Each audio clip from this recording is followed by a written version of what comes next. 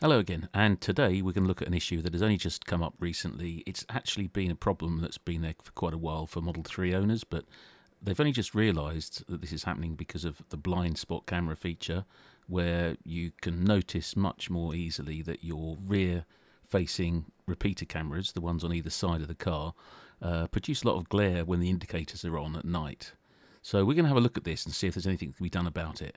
Now, the best way to test to see if your cameras suffer from this glare is put the hazard lights on and go round to each of the cameras, put a bit of black tape over the camera lens. This is going to simulate complete darkness, and it's going to mean the camera puts its gain up and it tries to see as much as it can at night, and it's going to make the glare even worse and much more easy to spot when you look on your rear view camera. So then go into the display, press the rear view camera mode, and then you'll see complete blackness. But if your cameras are suffering from this problem, you're going to see this great big orange glare, mainly at the top but some at the bottom as well. When this issue's been reported to Tesla at the service centre, some have been replaced under warranty, but we've also seen some reports of Tesla trying to make out that this is just a feature of the camera. And if you read this particular report, you'll see that they're just asking to replace the cameras and that you'll get charged $470 for the privilege. Well, that's not necessarily the best option, so we wanted to take a closer look, try and understand what's going on with the cameras, where this glare is coming from, why it isn't there in later cameras, and also whether or not anything can be done to fix the older ones.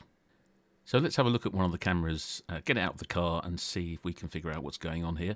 There are two poppers that you take out at the bottom of the wheel trim, and then you can lever the wheel trim out, and that gives you access behind the front wing to get to the rear of the repeater camera.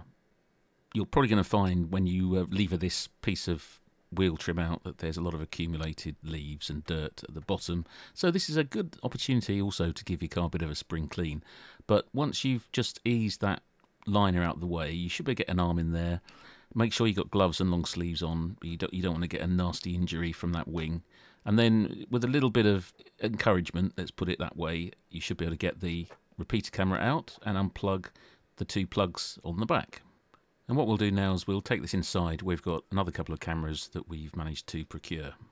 So we have a selection here of Model 3 cameras. There's a brand new one we've got here, which was the latest one from a service centre with the latest part number, which ends in 86420C. That's the one that they tell me is the current camera.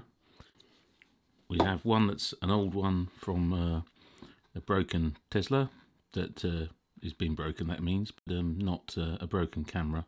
It's a working camera. We've taken that one apart already to see what it's like inside, and we've got another one here which is also from a car that was stripped for spares, so we're going to see what that one's like too. So here is the earliest camera that we've got here today, and it's from an early Model 3. It came obviously with the chrome trim. It's got the Tesla logo still on the chrome trim, which wasn't appearing on there later, so we knew it was an early one, and we knew that it was likely to suffer from the glare problem. So we'll have a look inside that a bit later on, because we've already taken that one apart. But let's move on to a slightly later one, which we also got from a car that had been broken for spares, but it has got an earlier part number. So we can see on this one, part number ends in 10758 here. There are a lot of different part numbers that we've seen on items that have been on eBay and in the EPC, the parts catalogue.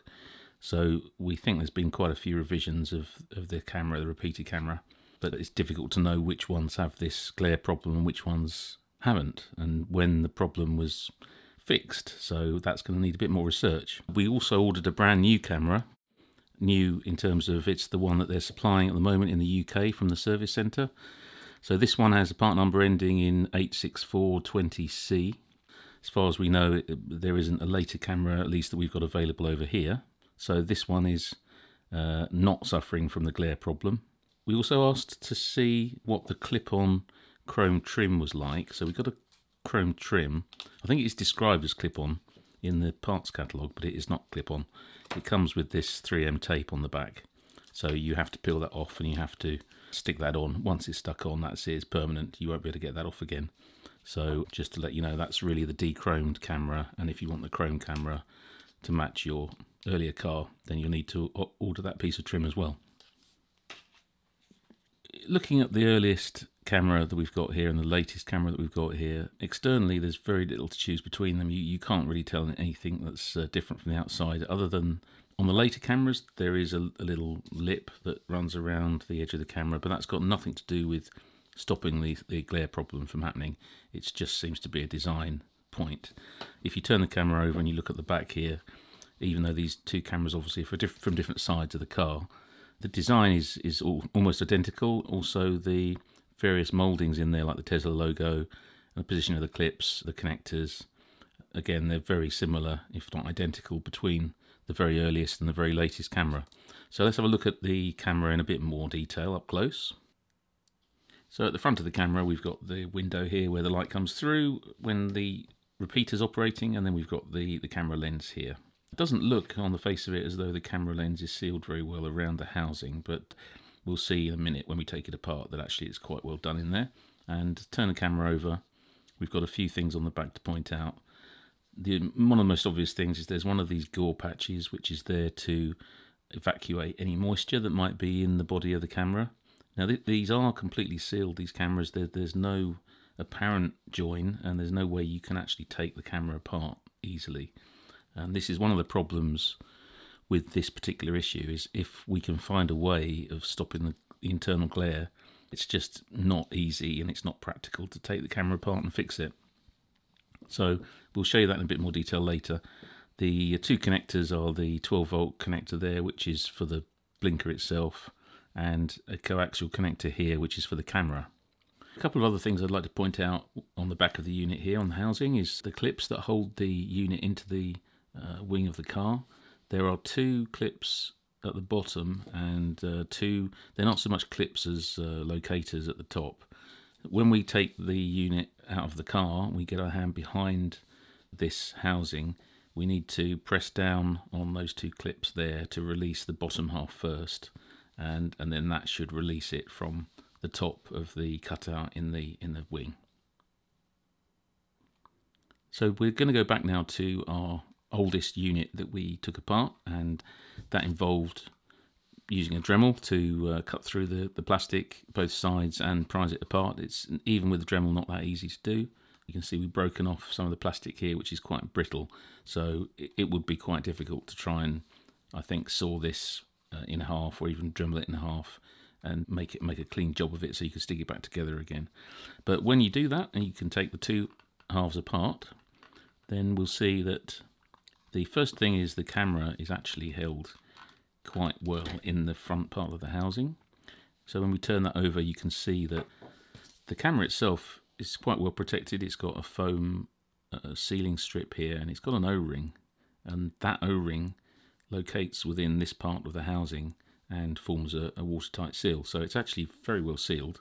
The rest of it is glued or welded together, so there's no water going to get in the joints. And also the clear plastic part where you see the blinker coming through is also either stuck or moulded in there as well. So it's, to all intents and purposes, completely sealed unit, quite difficult to get apart.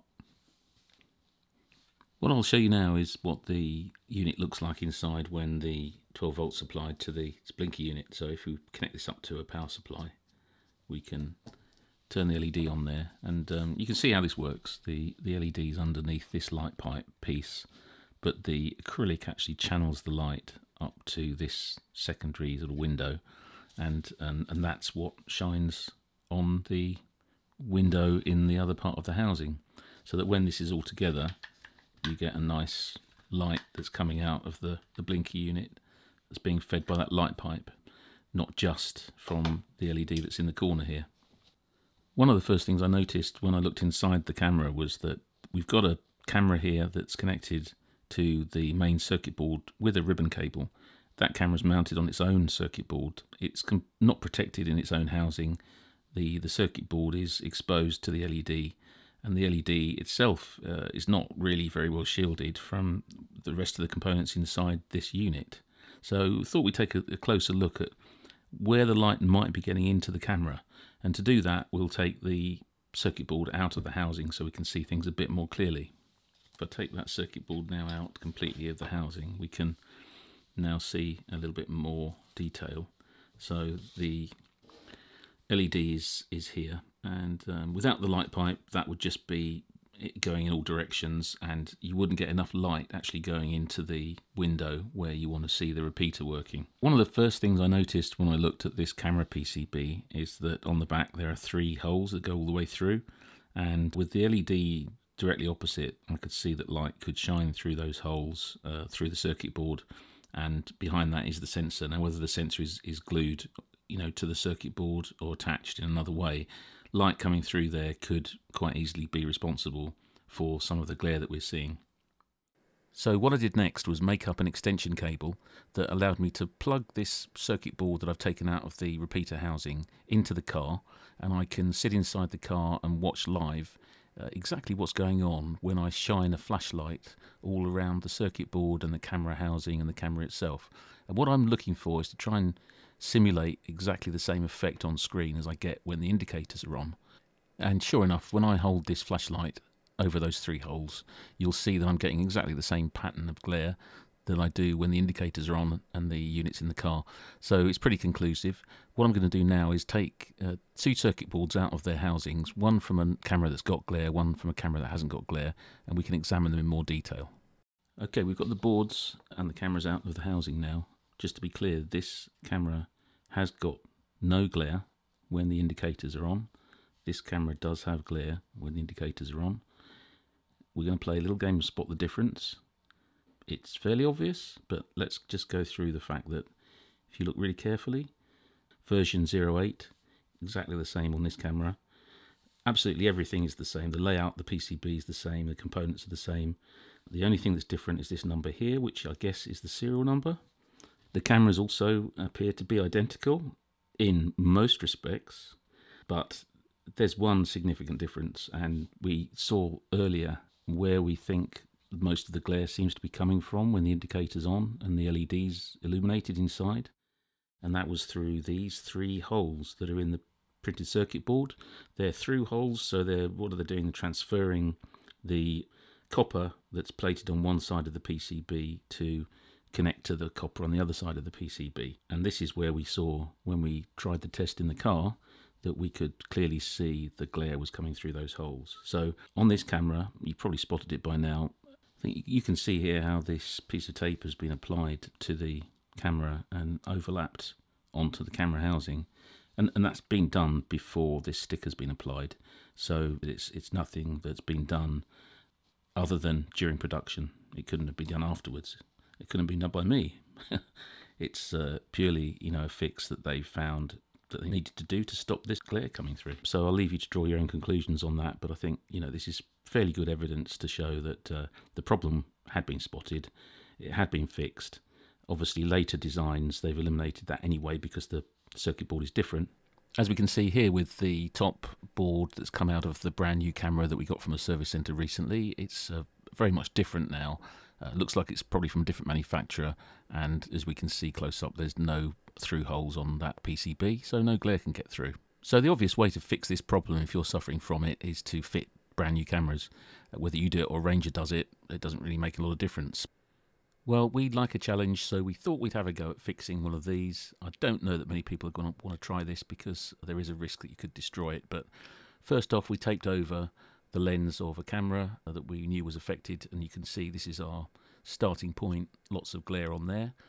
Now there's really only one way to get inside of these units other than almost destroying them that we could think of, and that's to drill a hole in the right place. You've got to know exactly where to drill it, and it's very important that you don't go too far in with that drill, because if you do, you're just going to get into the PCB and the camera and destroy the whole thing.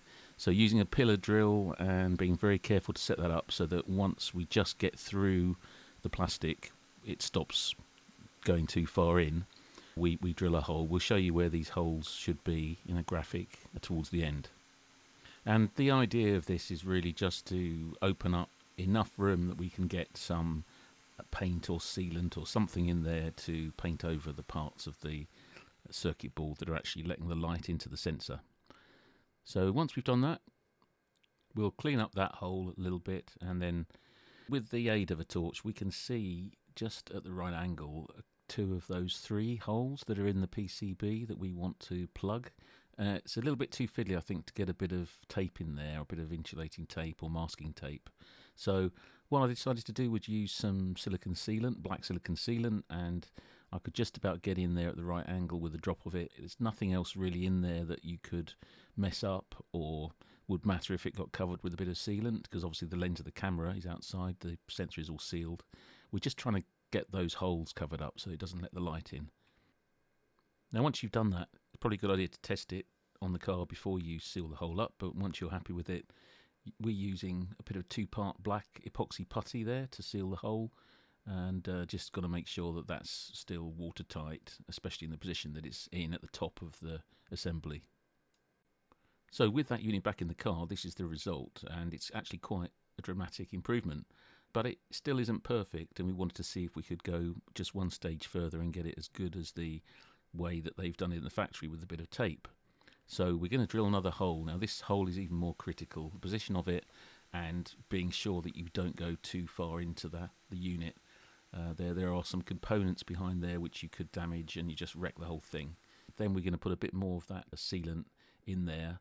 Where we're going to do it is all the way along the top of the PCB here, where they've put their bit of tape. Just where that sensor housing is glued onto the PCB, that glue is translucent and the light's coming in through there, so you want to put some sealant all the way along there. Now after that we've put more epoxy putty there to just seal up that other hole, and once that's solid we should be able to put the unit back in the car and see how we go. And that's the result.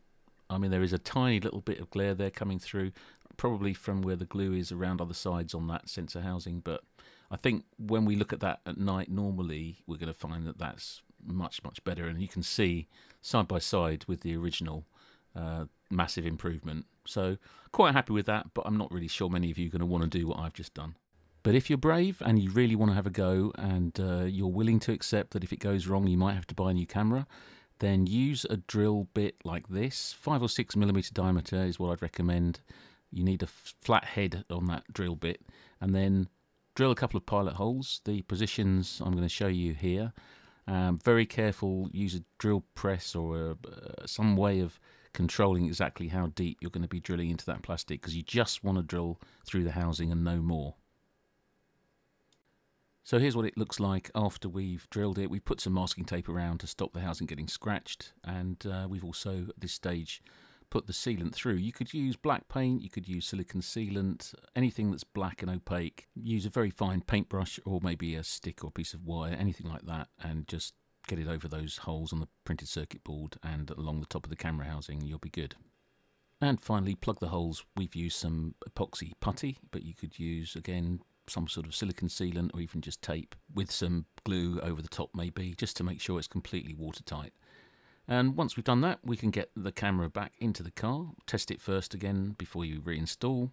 There's just one more thing to do, and that applies whether you put new cameras in or you're repairing your cameras because they've been moved. Just do a camera calibration. And that's it for today. So I hope you've enjoyed today's video and I hope you've learned something. If you want to learn more, please subscribe, like, and come and visit us again on Tesla Gurus.